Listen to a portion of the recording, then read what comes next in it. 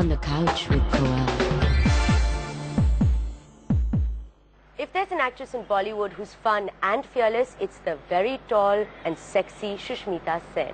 She may have made some odd choices in her film career, but that only goes to show that she's willing to live life totally on her terms. She has adopted a baby girl at the age of 24, and she was the first Indian to be crowned with the title of Miss Universe. All this makes her supremely interesting.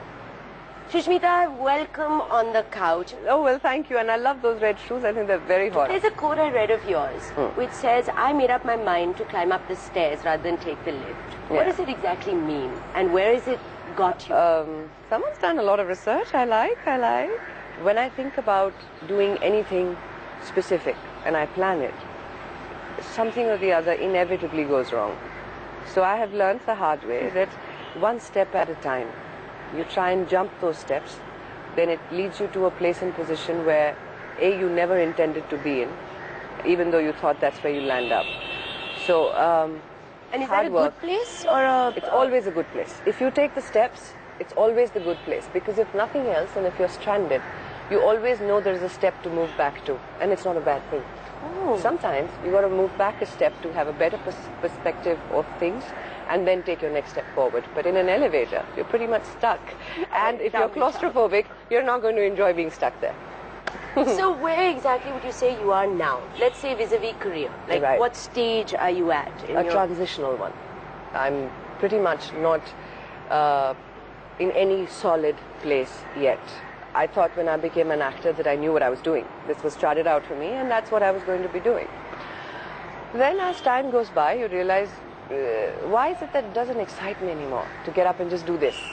And then you realize there is a hunger for other things. And then you start the process of trial and errors to see if this will work for me or that will work for me. You fail at some, you succeed at other. And what are these other things? Like non-acting related things? Non-acting related thing. Well, there's some are film related still. You know, producing, directing, looking at different avenues. What made you actually decide to do Rani Lakshmibai? I believe Rani Lakshmibai is a story that needs to be told. It's a story that needs to be told now more than ever. Why? Because it's got too much of relevance. If you bring back history for any reason whatsoever, it's not enough to just applaud what had happened. But if it has relevance in today's times, which it does, for example, giving you one of an example, when she died, her closest allies are the only people standing. She was a Maratha queen. People standing, Bundelkhandi Maratha queen, and the people standing next to her were Muslim Pathans. And that's something in a country like ours today has great relevance. What fascinates me is we tend to look at lives which did not have an opportunity to live it to its entirety. So talking about this, you said that this woman who, is surrounded at the time of her death by all these Muslim leaders. Yes. What do you think about the times that we're living in at the moment? I was very deeply saddened and disturbed because I watched every single moment of the horror, the barbaricness of what happened with us in Mumbai and the terrorist attacks.